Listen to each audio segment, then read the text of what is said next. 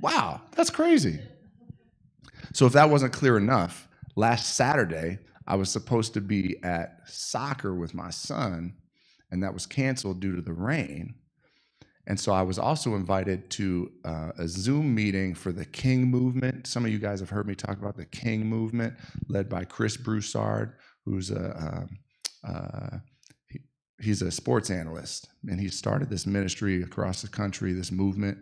And when I checked the invitation for the Zoom meeting that I was now able to be on because soccer was canceled, whose email did I see on there? But Kevin Nickerson. I text him like, dude, are you going to be in this Zoom tomorrow? He's like, yeah, bro. And it's not like hundreds of guys in the Zoom. It was seven participants in this Zoom. It's like, all right, God, you're putting us in the same Zoom room and all these other rooms. You want us to make room for each other and grow this friendship. A couple of special things about Kevin, and then I'll shut up and let you hear from him or from the Lord through him. One of the coolest things about him is I've heard you introduce yourself to people several times. And one of the first things you always mention your family first. And you always say, man, I got 4 kids. I wasn't expecting you were going to bring all 4 of them with you today. That's awesome. I love that. And like, this dude's got a pretty cool resume, okay? He worked with FCA for years, Fellowship of Christian Athletes. That's a ministry that we support. He has Game Breakers Academy, which is a sports mentoring program, which is super cool. But you always talk about your family first, and that's something that resonates with us here, man. So I respect that about you. Another cool thing that I've respected about Kevin Nickerson is last week we were on a Zoom room, and somebody noticed that he had the Rams logo as like the the background or whatever, the screensaver. And they were like, man, hey, I got a bunch of Rams gear. I'd be happy to shoot it to you. And Kev's just humble. He's like, oh, that's cool, man. Thanks. I appreciate that. But a little bit later in the meeting, it was revealed that Kev doesn't really need Rams gear because one of the several things that he does, ministries he's called to, is he's the chaplain for the Rams. And so when that was revealed, it was like, oh yeah, you don't need no Rams gear. You got the connections, bro. You're good. But I share that story not necessarily to celebrate the accolades of working with the Rams, which is super cool, undeniably. But what's cooler is the humility and the love for your family that I've observed. So all that to say, Kev's going to talk to us about who's got next, and he's going to share more about his story, man. So come on up, brother. Have fun. Thanks, Doc. Thanks, man.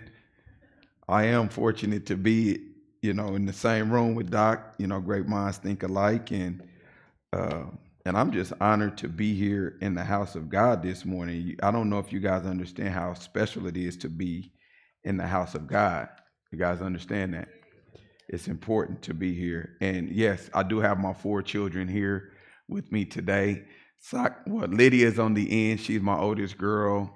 Saka or Zacharias or Zacharias. He's my oldest son. Hannah with the phone. That's my youngest daughter. And then Gideon is in the back. And my wife, BB, she would be here, but she's working.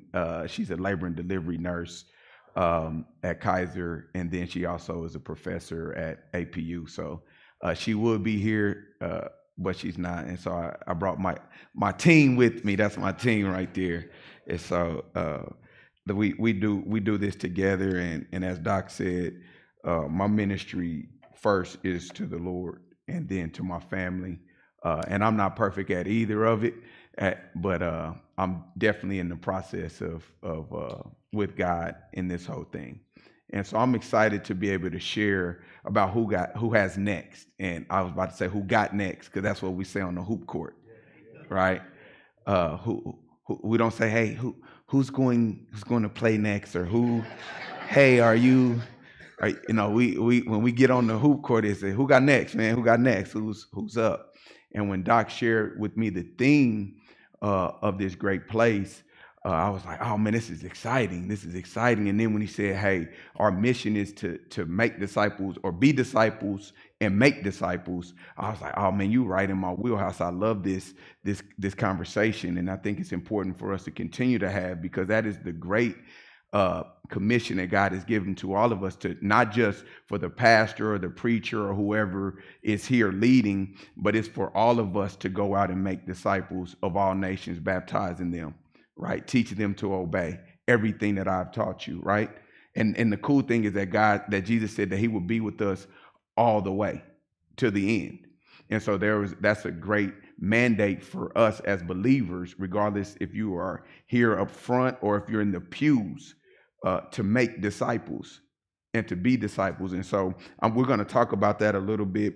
But again, this who has next. And when I thought about this, because I used to hoop, man, I used to play basketball for real. I was a decent basketball player in my day, but I really had a lot of fun on the asphalt, right? On the blacktop, as people say. I had a lot of fun on the blacktop, and I just remember always going to the courts and saying, hey, who got next? And as a guy that wanted to be first or had the down, as we say, I was always going around looking for who I could pick on my team. Now, I didn't just pick up anybody now. You know, I learned later that it's okay to pick the one that's not as good, because God would allow my skills or the skills of our teammates to elevate that individual. So when I was playing when I was younger, I would pick the best that I could pick. I wouldn't pick the people that, had the same skill set as me. I would pick different people that had different skill set. I would look for big. I would look for a center, somebody that's bigger than me. Obviously, my frame, I'm not 6'5", 6'6", so I want a big guy so I can throw the ball to him. I want somebody that can shoot. I wanted somebody that was, that will fill me out, right? Because again, the purpose of having next is to play all day. When you get on the court, you want to stay on the court. And I feel like it's the same for discipleship.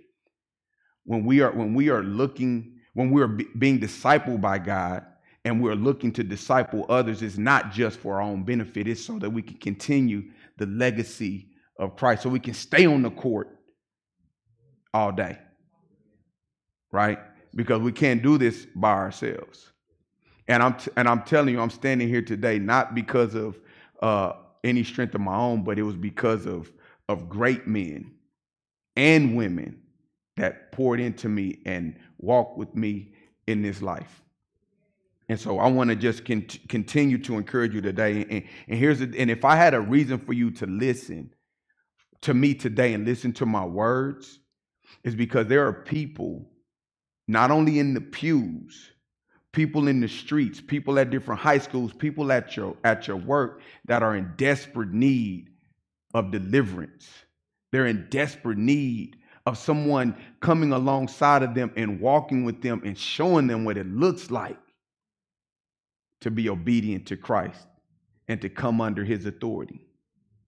There are people dying in the pews right now. They show up to church every day, every Sunday. Now, I know this is not this church, because the mission is to be disciple and make disciples. So I'm just encouraging you today.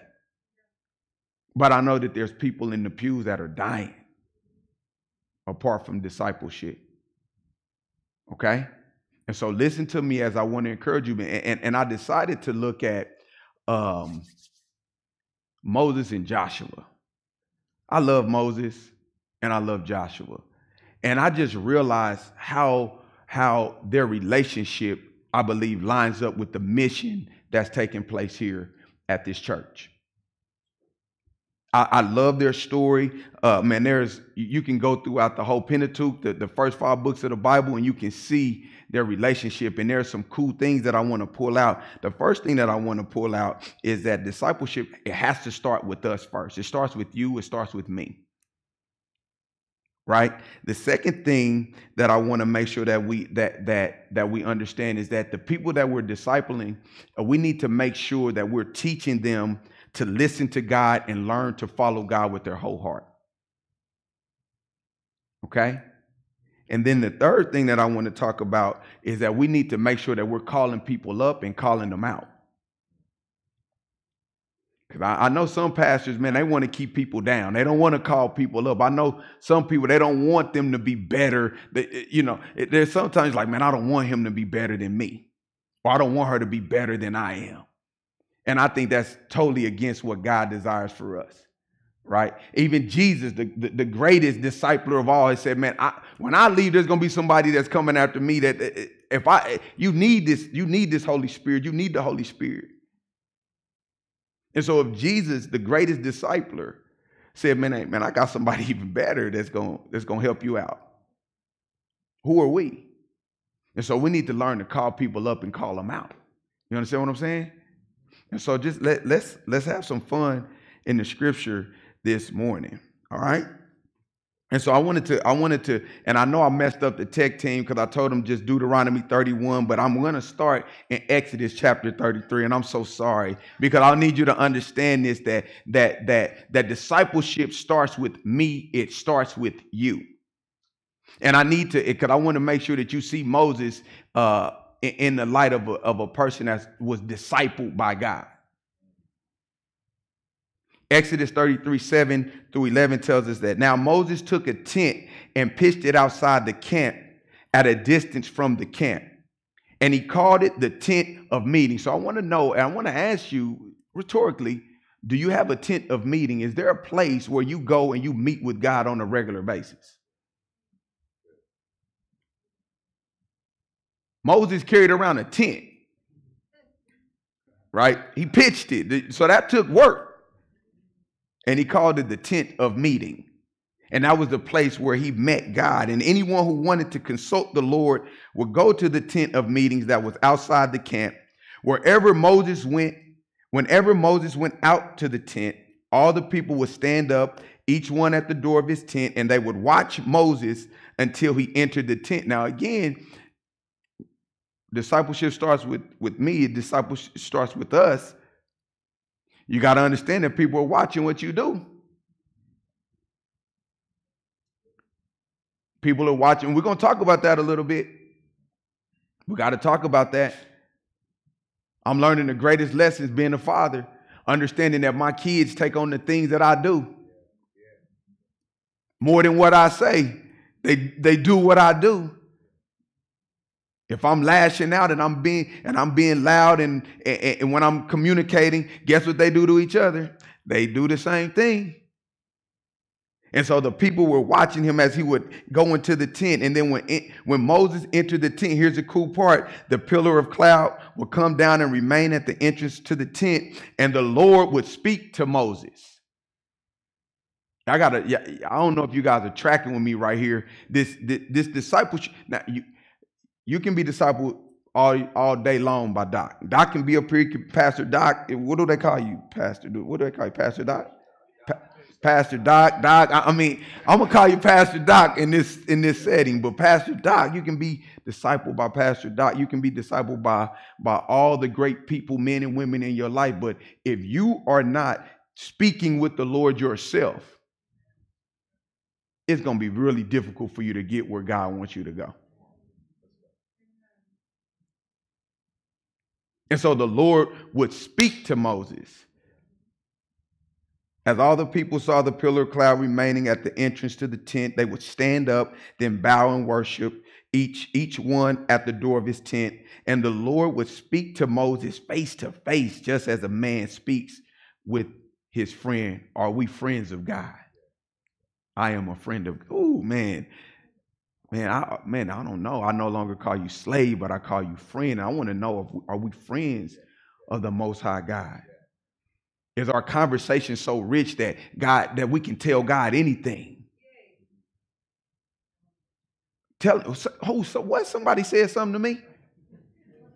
You just said made one of my points, because God, and I'm about to get off a little bit, but here's the deal. God is not calling us as disciplers, as people of God, to be perfect. God is just asking us to be honest. We need to stop hiding from God. There's no way that we can get everything from God and that God desires from us if we lying to God. Come on now. I like this part. I like this lady. I like this church. I'm going to be honest with you. When I walked in, I was like, I don't know if these people are going to talk back to me now. Come on, man. I didn't know what I was getting into this morning, man. But is your relationship and your conversation with God so rich that that is like, oh, I'm talking to my daddy, I'm talking to my bro, I'm talking to my friend. And then Moses will return to the camp, and here's the cool thing. Here we're gonna talk. Here's this beginning of this beautiful relationship. And it said the young man Joshua, son of Nun, would not leave the inside of the tent. And so we're gonna make some couple of points. Now here's the deal. Keep going. You can clap if you want to. And so here's the deal. As disciplers, as people that are because I'm just gonna call us all disciplers today, because that's what we desire to be. Right? I don't care how old you are. You can start discipling. And you know how we can start discipling? By the way that we live our lives. We should have a vision for our lives that is so vivid that came from God that we want to hold on to, that we want to live a life that says, hey, I know where God is taking me, and I know who God wants to bring with me. So let me live in such a way that allows people to see me and to see God. Are you guys tracking with me? And so we need to see legacy. We need to live a controlled life, or a life that is restrained. And again, and this is what I love about God. God does not put us in a box. God gives us these borders. He gives us these parameters, these guidelines that we can live in. And it said that who the Son sets free is free indeed. And so there's no change. There's no bounds on us, if you guys understand what I'm saying. But we should live a life that is controlled by the Spirit, that leads us to talk to the right people and to behave the right way. Do you understand what I'm saying? And so we need to understand that our behaviors and the actions that we take could build or tear down. And we can't afford to tear down. I have to look at my children again. And I like to be transparent. Like there's different thoughts that take place in my mind all the time. I don't know about you, but I have different thoughts that take place in my mind every single day. But I have to make a decision. And here's the first thing, not just because of my children or because of my wife, but I got to think about, how am I going to honor God? God has given me so much. And I'm going to mess it up because I have this thought. I have this impulse. And so you need to Tony Evans said it like this before. He said, a mist from the pulpit. Now, because I'm here in the pulpit, is like fog in the pews. And so for you, the things that you say that you think are just a little bit may be fog for your children. It may be fog for your coworkers. It may be a fog. You might be causing a fog over your marriage. If you understand what I'm saying.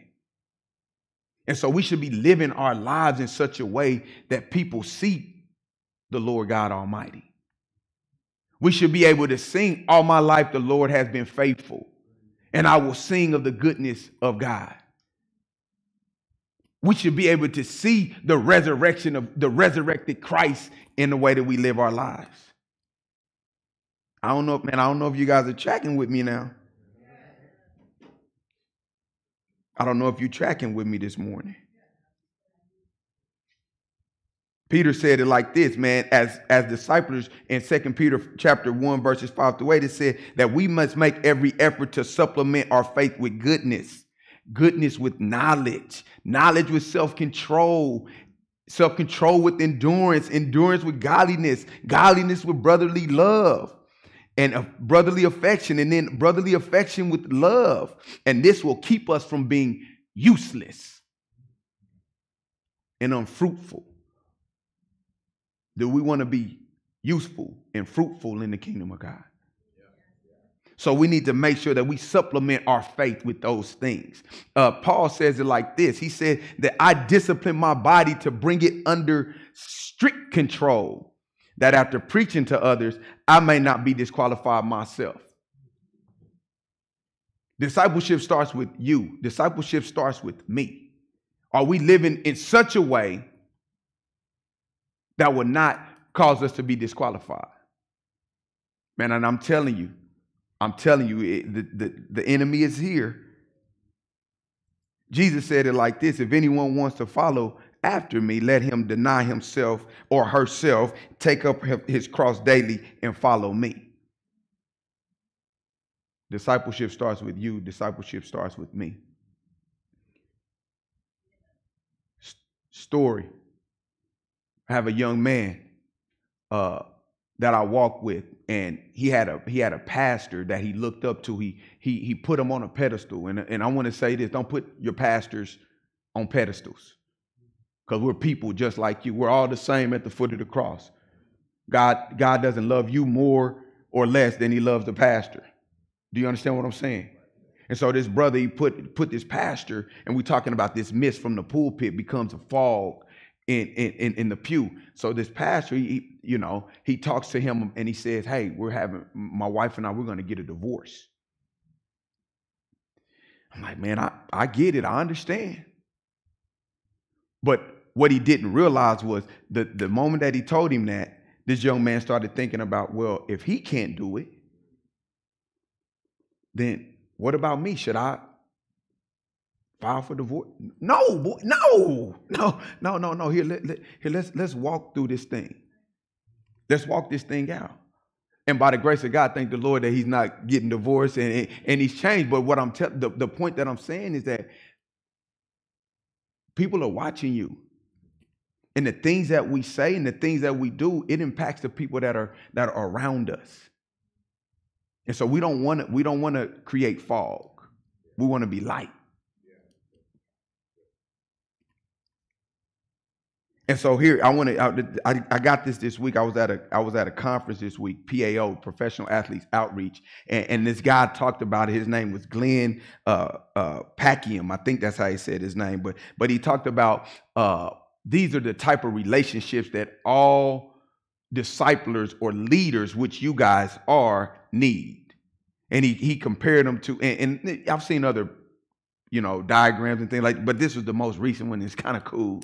And he used the Lord of the Rings analogy, and I'm not a Lord of the Rings guy. However, I like how he phrased this, and I want to give this to you so you can understand, because I want to make sure if discipleship starts with you and with me, then we need to make sure that we have the right people around us helping us continue to be who God wants us to be. Are you guys tracking? Okay, here we go. So here we go. He said that we need to have a sage. This person provides wisdom in key moments. We need to have a king or a queen, someone that tells us no. You can't have yes people all around you. Please don't. If you got yes people all around, if you got people that just tell you yes all the time, then we need to have a talk. You understand? Second, we need to have peers. Someone that knows what the fight is like. You need to have friends. Someone that can walk with you and carry you. And then the last one you need to have a healer. Someone who can drain the poison and dress the wound. Now, here's the deal. Moses didn't have all of these, but he had people around him like God. He had Aaron. Yeah, he had God. If you have God, God is, covers it all. Healer, king, sage, all of that, But he had God. He had a personal relationship with God. You saw it. He had Aaron, his brother. He had Hur. He had Miriam. He had Jethro. He had people all around him that allowed him to be who he was supposed to be. And so when it came to Joshua, Joshua was just getting a flood of information. And so I'm spending a little time here because I think it's so important for you to understand how important you are and how important your relationship with God is and how important your relationship to God is to God. God needs you. God wants us. We are his desire. We are his loved ones. And so in order for us to make disciples, we have to be discipled ourselves. Second thing is we need to teach to listen and to learn to follow God. And so in Deuteronomy chapter 31, this is when Joshua is about to take over, and God is telling Moses to gather the people together, and this is what you need to tell them. And he told Moses, he told Joshua, this is what you need to tell the people. He said, gather the people, men, women, and dependents, and the resident aliens within your city gates, so that they may listen and learn to fear the Lord your God, and be careful to follow all the words of this law. Then their children who did not know the law will listen and learn to fear the Lord your God as long as you live in the land you are crossing the Jordan to possess. And so here's the deal. Our responsibility is to teach and to show the people around us to follow God. It's God's responsibility to change the hearts and the souls of people so that they can live. And so guess what? We don't have that responsibility to take that heart of stone and turn it into flesh. So guess what? That relieves you of some pressure. Only thing it does for you is cause you to live in such a way. I don't know if this makes you excited to know that I don't have the responsibility to chase somebody's heart. We don't have the responsibility to change someone's heart. We put that all on God. We put that all on Jesus. We trust in the Holy Spirit to do that. So not our deal. And so and with that it comes this is what it gives us the freedom to do. It gives us the freedom to entrust authority and responsibility to people. Now you have to go through the first 5 books of the Bible to see this relationship actually play out. But here's a couple of opportunities. Here's a couple of references to when people entrusted authority and responsibility. Jesus, Mark chapter 3. Here's the most important thing too. You got to be with the people that you with. You have to be with the people that you're with. Like my children will not be able to know who I am if I'm never with them. The young men that I work with in our organization would never know what it looks like to be with Jesus or to who I am if I'm not with them. And Jesus said that he appointed 12 whom he also named apostles to be with him to send them out to preach. That cool thing, he was with them. Who are you with? Who are you entrusting authority and responsibility to? Moses and Joshua, he had ops to grow and to critique. You got to remember, Joshua was with Moses at the tent of meetings. Moses took Joshua when he was going up to Mount Sinai. Man, these are key moments in Moses' career, in his life, in his ministry. And guess who was with him? Joshua, the one that he knew was going to be with him and was going to follow him, would succeed him. And so do we have people that we're with? Do we have people that we know God has called for us to minister to and to support and to love? Are they with us? Are they able to see our life and how we live and what it looks like to actually be a child of God? Not just in theory, but in actual practice. Moses had Joshua with him every step of the way. Man, Moses knew he wasn't no warrior. So he sent Joshua. He said, Joshua, you're going to fight this fight against the Amalekites. Now, I'm going to go up to the top of this mountain and I'm going to pray. But you're going to go down there and you're going to fight. But the cool thing, I don't know if you guys remember this part, but after the victory, God told Moses to tell Joshua, he said, make sure that you recite this to Joshua. Because I need Joshua to remember this because he's the one that's going to come after you. He said, I'm going to totally blot out all the Amalekites. And now, again, we're going to talk about what it means to make sure that you calling up and you calling out, because there's this element of encouragement. There's this element of letting and assuring that, hey, even in the darkest days, that God's going to be with you. Man, authority and responsibility. Joshua was one of the 12 spies. Came back, gave a great report. Joshua was also one of the ones that was like, hey, man, these other guys are prophesying. They didn't come to the tent of meeting. They out here. And Moses was like, hey, man, chill out. Chill. It's all good. It's good. I want everybody to be able to prophesy and wish and worship God together. So it's all good. You don't got to go and beat nobody up. We good. And so when you're with people, when you're with the people that you love and the people that God has called to you, you get an opportunity to see them grow and critique them in their growth. Does that make sense? Does it make sense to us? The third thing is, and I think Pastor Doc wanted me to share a little bit of my story, and I'll go here just really briefly.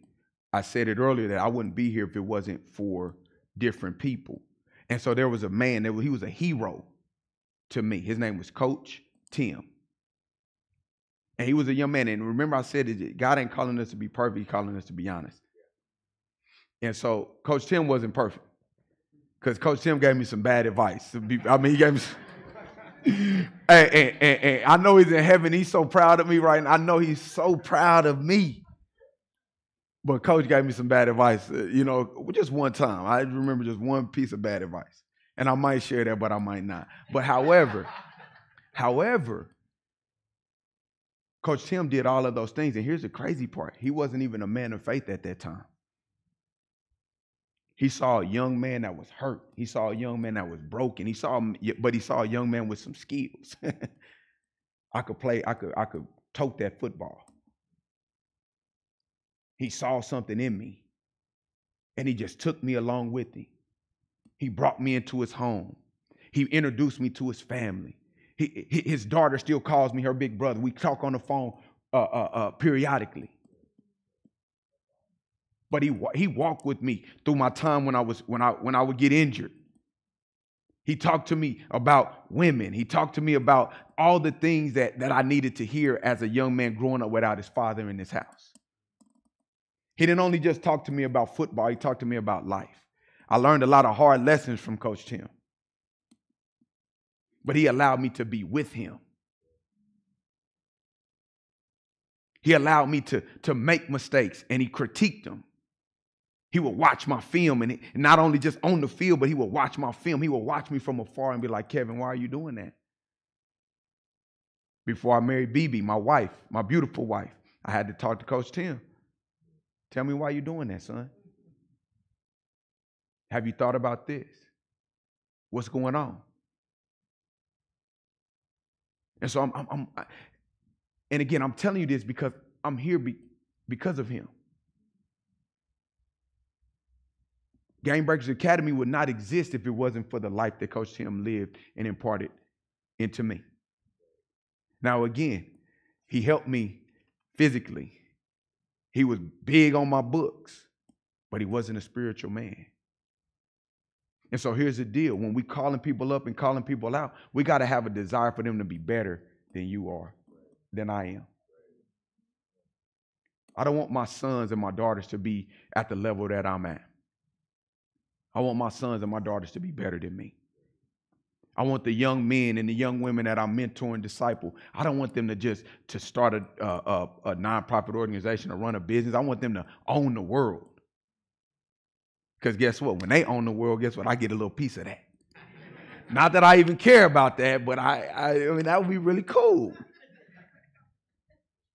That would be really cool. And so Moses called Joshua up, and then he called him out.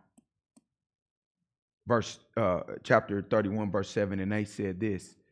It said, then Moses then summoned Joshua and said to him in the sight of all of Israel, be strong and courageous, for you will go with this people into the land the Lord swore to give to their ancestors. You will enable them to take possession of it. The Lord is the one who will go before you. He will be with you. He will not leave you or abandon you. Do not be afraid or discouraged.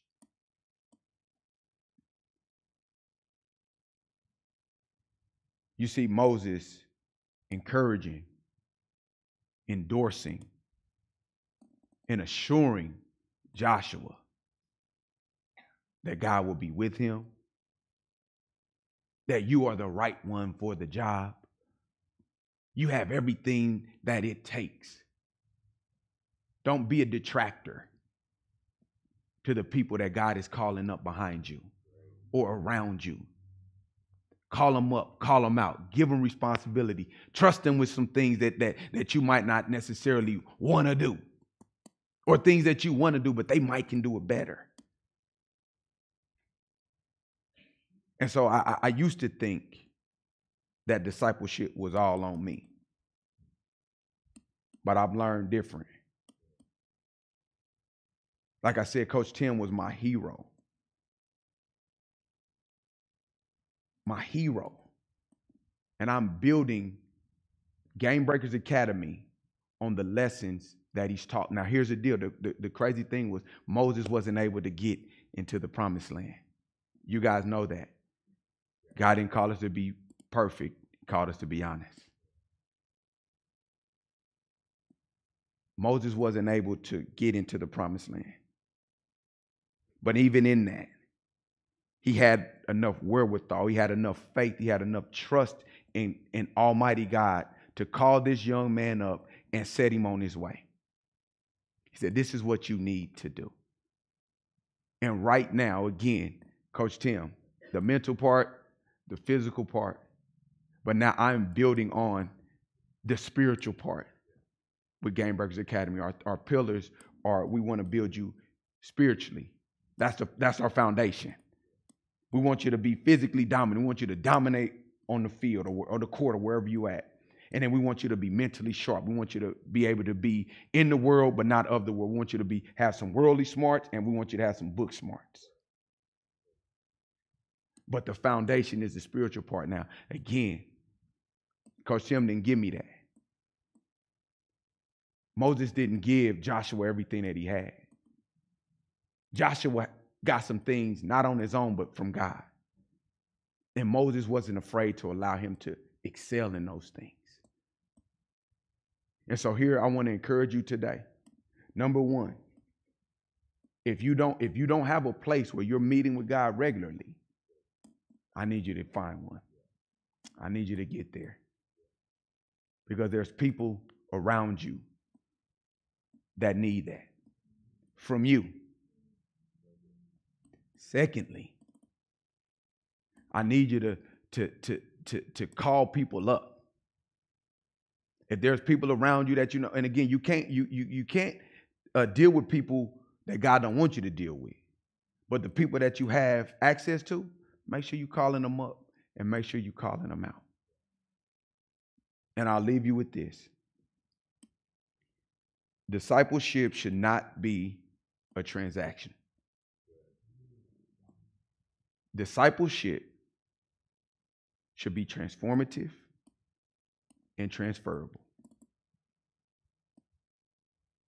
Discipleship should be transformative and transformable and transferable. Meaning the life that you live and I live should be transforming. As well as the people that we're dealing with, their life, you should see change. And guess what? Who got next, right? The transfer. Because now we get to transfer from generation to generation. Are you guys tracking with me? So let's be disciples. And let's be disciplers. Can I pray for you? Dude, I didn't even pray at the beginning. Dang. Sorry, I know better. Let's pray. God, I thank you so much for this morning. And I thank you that your word is so true and it's so real. It's so practical. And I would ask that as we are living out the mission here, that we would first have a desire to be discipled by you, to be in your presence, to be in the tent of meetings with you. And secondly, Lord, I pray that you would call up people and bring people around us that we can love and that we can serve and that we can help grow so that we can continue this legacy of Christ for generations to come. Lord, I pray that if there's people in here that's carrying a heavy burden, that they would take your yoke upon them because it's easy and it's light. Lord, I pray that if there's any sin that is holding us back and that is preventing us from going out and living out the Great Commission, Lord, I pray that you would bind that and that it will be confessed so that we can be healed and so we can move forward.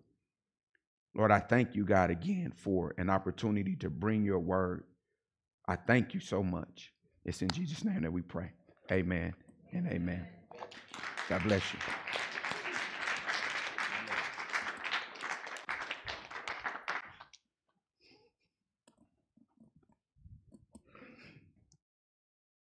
Turn yours off. Yeah, turn yours off. You turn it off. Bam, got it. All right. All right, Kev. Sweet, man. Brian, what's your notes looking like? Did you bring your journal?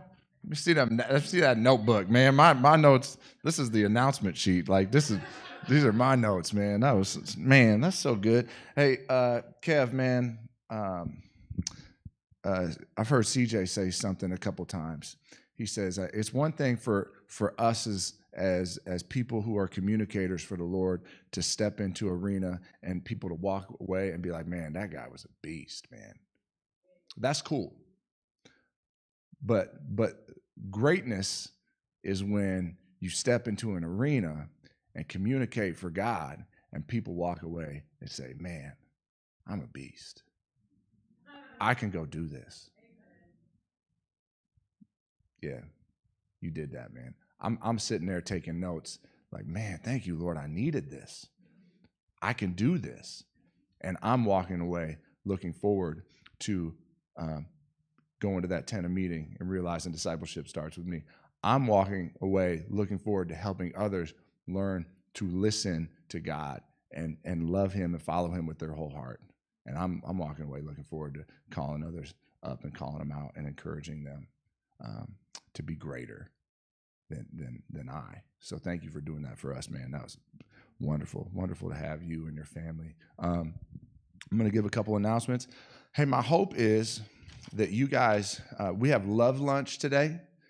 And so usually once a month we have communion and then we have a love lunch.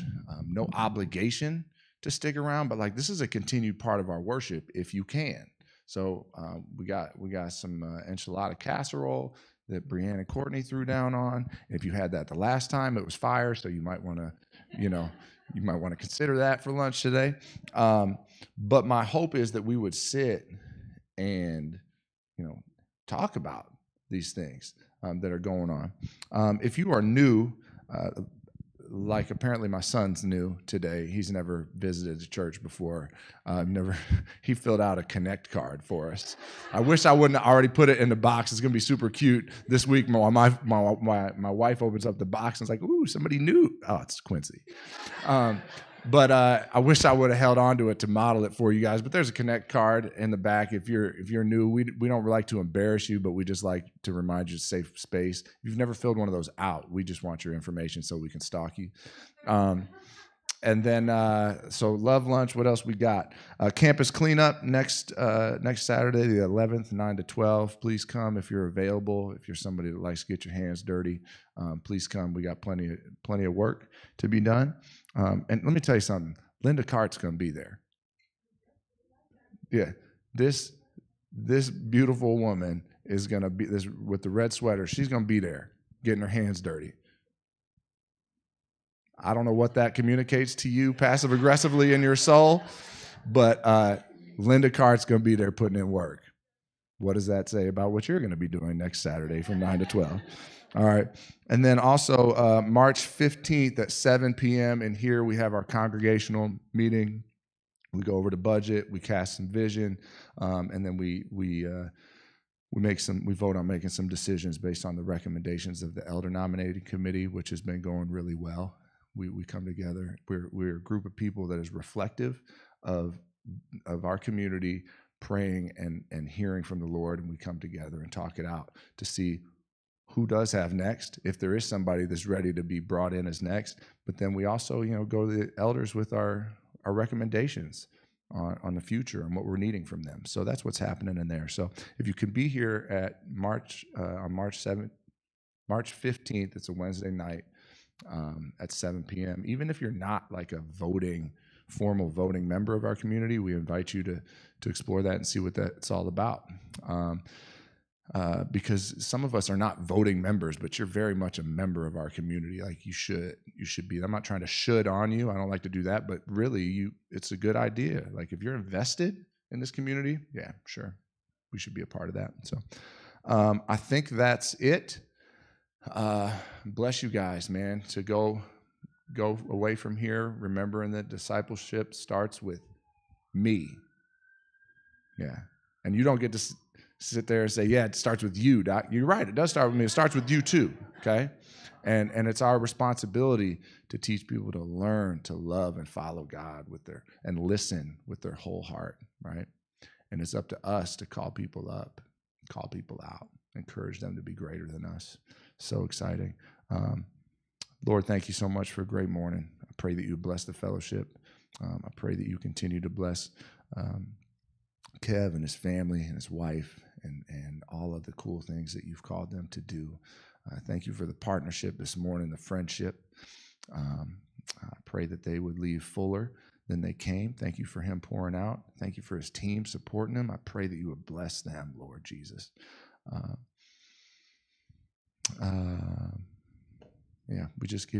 We give you thanks for a great morning and the cool things you're doing in our community. May we see you do even cooler things on Monday, Tuesday, and for the rest of the week. We look forward to meeting you in the tent, Lord Jesus. We love you. Amen. All right, y'all. Go ahead and hang out, get some coffee, some donuts, some enchilada.